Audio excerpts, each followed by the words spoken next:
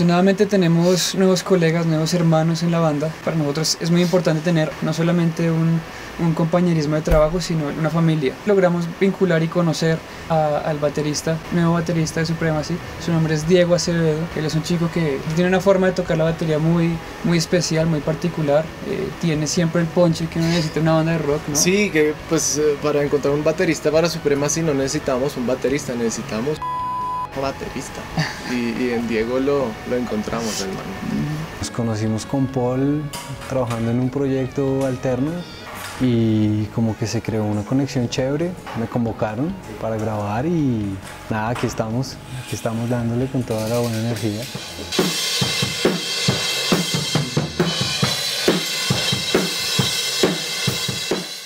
Aparte de eso, pues tenemos el nuevo frontman, que no es cualquier persona, es Gus Monsanto. Pues es algo así como trabajar con una estrella de rock latinoamericana. Pensábamos que en cierto modo el frontman necesitábamos como la guía y lo hemos encontrado perfectamente en Gus Monsanto. Sí.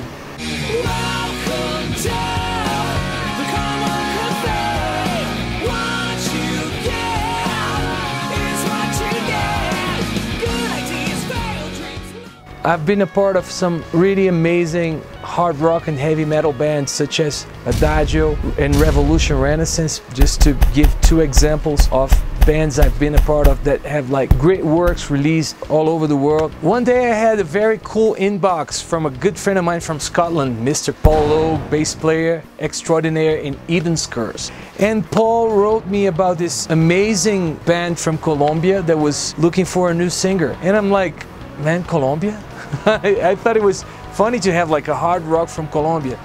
And he told me, man, these guys are totally amazing. And he sent me the link to a video of a song called No One Like You that featured, you know, Jacob, the singer in The Poodles. For me, it took me like 30 seconds to be blown away and think, how come a band in Colombia is making such great music, better than like 95% of the American or the European counterparts? I was really blown away by the music, by the production, by the video, by, you know, the band's attitude and look. I thought everything was great. And then Paul put me in touch with Pauly, you know, the bass player in Supremacy, and we were in touch. He was sending me some of the new stuff they were planning on recording. I did some recording back in Brazil.